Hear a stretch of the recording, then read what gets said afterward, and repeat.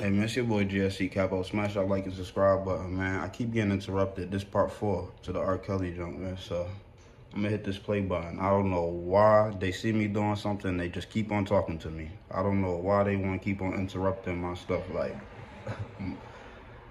A little bit of Gloria Allred and others speaking out after this sentence came down. Let's listen right here on Live Now from Fox. 4 interruptions already.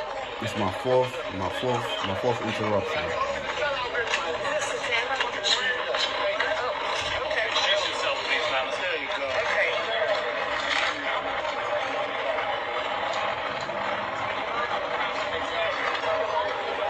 I'm just trying to get this video done real fast, man. Seeing this news about R. Kelly, I'm just trying to...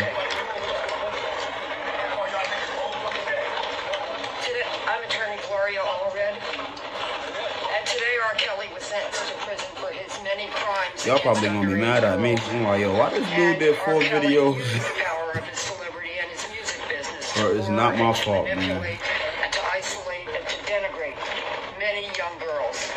He was a skilled sexual predator who preyed on his victims, and after grooming them, he inflicted. Yo, she just said he was a skilled sexual predator, bro. Didn't I tell you these news reporters don't got no, yeah, they got no chill button, bro. Significant emotional and sometimes physical harm on them, which in some cases will continue to hurt them for the rest of their lives. Much of the pain that they suffered because of him was evident as the victims read their victim impact statements today in court. They wanted the court to understand their pain and for the defendant to hear the harm that they've suffered as a result of the pain that he has inflicted on them. Although he had what he may have thought was a perfect scheme to sexually victimize his young victims, he underestimated their... You know, it's crazy. I ain't even gonna hold you. I think I was like 6 years old. I was in the barbershop, probably 7 still too. I just see, it's like, I remember I got these memories. I just don't know how old I was, you know what I'm saying? But I remember I'm getting my hair cut at Mariah's barbershop right on Prospect. Yeah, I think that's Prospect. I know the Botman's at the corner of Dodd and Prospect and shit. That's the hood, you feel me? You see Doddtown and shit. But yeah. Motherfucking, I'm in a barbershop getting my hair cut, you feel me? I don't think my brother was in a barbershop at the time, because I don't think they would have, I think he would have tweaked the fuck out and shit, you know what I'm saying? But this Fiend dude came in selling, this is when they were selling bootleg DVDs. This is back then, bro, like way back then. Like I said, I was like 6, 7. I'm 28 right now, about to be 29 in July. But yeah. The Fiend came in there selling bootleg DVDs. He like, hey, yo, I got that R. Kelly sex tape. I'm like, oh, shit, what? Tell me why, right? My reaction was, what the fuck? Like, he said having sex with a little minor under. I'm like, what? These niggas in the barbershop wanted this shit. These niggas like, word, let me get that. Bro, a lot of you not, bro. I'm telling you. Nigga turned me around because he was like, oh, you can't see this little hood. You know, my brother's name was J Hood, you feel me? J Hood. They call him Hood too sometimes. But they call me Lil Hood because I was always around him in the streets everywhere, bro. Like, no matter what was going on, bro, this nigga had me with him. Like, because my mom and dad, they like, threw me on to him, basically, you know what I'm saying? Like, well, my dad left, said, fuck us anyway, but my mom was working, you know what I'm saying? I had to take care of the bills. My brother wanted to be outside, so he like, shit, fuck it, you gonna be outside with me, because I'm not about to sit in the house and do nothing. But yeah, they called me Lil Hood and shit. So it was like, he was Dorian. He my nephew, uncle. That's my nephew, uncle now, you know what I'm saying? And my nephew, after my nephew been born, so yeah. Nigga, that's, he was like, yo, Lil Hood, you gonna have to turn around. You can't watch this, because I can't have your pops coming crazy. Yeah, they know my pops would have came in there acting, going stupid, nigga, like, nigga, he'll whop niggas' heads, bro. Like, nigga, fuck wrong with y'all dumbass niggas. Y'all niggas is all perverts, too. And they don't like that shit. Like, you know, all them niggas is into that. Yeah, they know that they would have had to got the fuck up out of there a long time ago. I never said nothing, though, because, like, it wasn't my place. And it's like, man, I ain't even mention that shit. I ain't even really give a fuck. I was 6 years old anyway, so it didn't stay in my, it was always in the back of my head, but it wasn't there for me to like always think about it till I'd be like, hey dad, you know what I'm saying, run up to my parents and ask them the question, and it didn't bother me. I didn't see it anyway. Like I said, they turned me around and they played that shit on TV. And they was all talking about it though, but they was mad excited. I'm like, yo, what type of grown men get excited to see a grown man pee on a little girl and have sex with a little girl?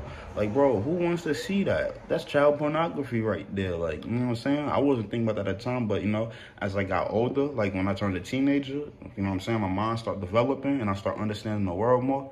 It's like, yo, this niggas is crazy out here, bro. Like, you know how much people is actually with this? It's people acting like they not with it, bro. I'm telling you, if you go back to the 2001, 1999, and years like that, bro, you're going to see mad people buying those bootleg DVDs talking about, oh, got that shit in their collection. You know how much people probably still got it in their collection? They probably ain't even saying nothing. Them niggas probably destroyed that shit because they know the feds burned down. They don't want to see people seeing it. They got it in the safe, locked up somewhere or something, like holding as nostalgia or whatever, however you pronounce that shit. Nostalgia or whatever. Man, whatever, man. I don't give a damn. Don't laugh at me. Laugh. I don't even give a damn. You know what I'm saying? Hey, God knows jokey jokes. I can take jokes. Shit, leave some comments, bro. Over here telling y'all my life and shit. Y'all don't even know me like that. I don't even care for me like that. I don't even got that much, man, subscribers and stuff, so. Were very courageous as they testified and were cross-examined and or spoke to law enforcement or testified before a grand jury to assist them. I'm over here getting like 3,000 likes, 3,000 views on shorts, but they leave my videos high and dry. Like, what am I about to be, a short king or something? Like, don't force my hand to be doing shorts, man. I ain't trying to just do straight shorts, bro. Prosecution of R. Kelly. Y'all funny. Together they were able mess with to the boy, fight man. Power by becoming empowered young women themselves, who refused to be intimidated by him and his enablers. I am proud of all of them, and there are many sacrifices made in order to bring R. Kelly finally to the bar of justice. They have succeeded in making R. Kelly suffer the consequences of his criminal acts. In addition, they are relieved that he has been sent to prison for So that little girl years, jumped. because while he Hey, bro, is in custody, that shit true. It is what it is. He deserves the time for that shit. I don't know about all this other stuff, but hey, it seems like anybody is capable of doing anything, bro. And now I would like to introduce some of the great clients of mine who have spoken to law enforcement and have provided very important information in this case. I'm going to let them give their names themselves if they wish to provide. That's why I keep shit 100. Hello, everyone. My name is Lizette Martinez, and I just want to thank Gloria. I want to thank the prosecutors. I want to thank the judge. Today was a very special but hard day for us. I personally, this happened to me a long time ago. I was 17, I'm 45 today. I never thought that I would be here to see him be held accountable for the atrocious things that he did to children. I don't know what else to say except that I'm grateful. She really just put her hand on her chest and I'm said, grateful that Robert Sylvester Kelly is away. she had to swallow her motherfucking breath so she could prepare for, like, come on, bro. She ain't even fucking crying. Bitch got some big ass shades on her face like this. My bad for saying the B word on YouTube. My apologies. I apologize. Please don't give me any strikes. This guy R. Kelly is crazy. It's just seeing this right here. This woman is crazy too.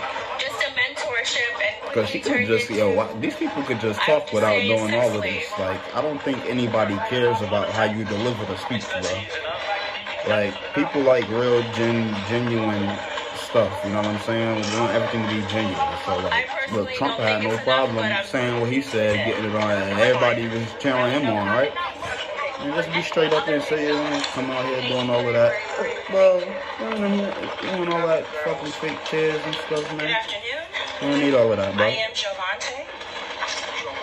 My name is Giovante. I was about to say save it for the press, but they is talking to the press. I was 14 years old when I encountered Robert Sylvester Kelly. Alright, look, it man. wasn't a day. I'm gonna end it right there. Y'all tell me what y'all think about this, man.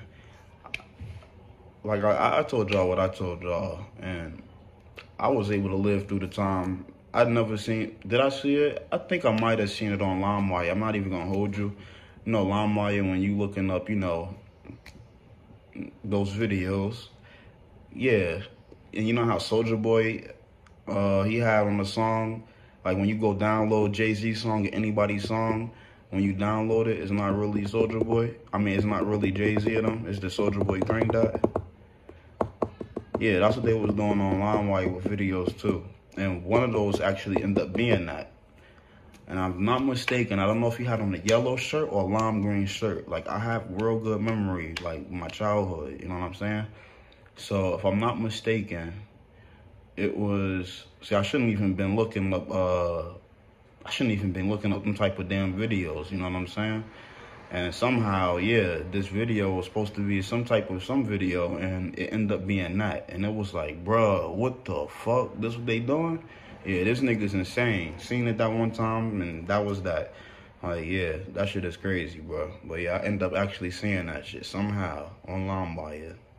Yep, random video. Didn't even know it was gonna be that. I'm just looking up, you know, looking for videos to download, save to my library collection, and the title was not no R. Kelly peeing on no girl and this, that, and that. It didn't even have R. Kelly name in it, and damn sure ain't talk about no peeing on nobody. But it was that. So, yeah, that shit crazy, bro. Hit that like and subscribe button. Y'all tell me what y'all think about this situation in the comments. Tell me what y'all think about R. Kelly doing. Like, you think he capable of doing this? You think he really did all of that? Like I said, I know they had that video out there for real.